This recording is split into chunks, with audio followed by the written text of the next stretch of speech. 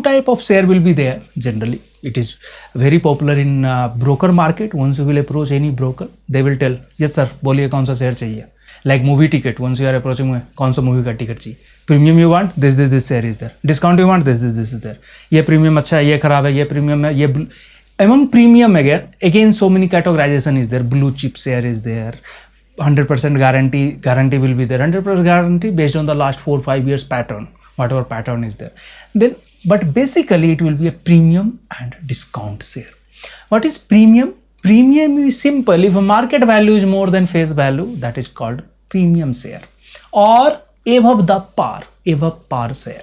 If market value is less than face value, it is called discount share or below par. If it is exactly equal, then it is at par. I mean, during launching time, like just suppose any bank is SBI is just selling 10% their share, or any PSUs. Now PSU keep on, they are just disinvestment of the government plan is there, central government plan is there, disinvestment of the PSU means privatization. Certain part of PSUs are going to privatize, like BPCL has fully sold, HPCL is going to become a 51% privatized.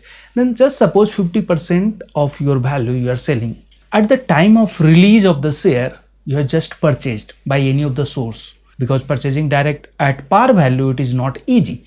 You have to be linked with that company, or some approach you should have. Otherwise, in between broker will come, and after releasing the share, immediately share will go up little bit, and you have to purchase at market value, means little higher than the face value. But just suppose you got the chance to purchase at par. At par means market value is equal to face value.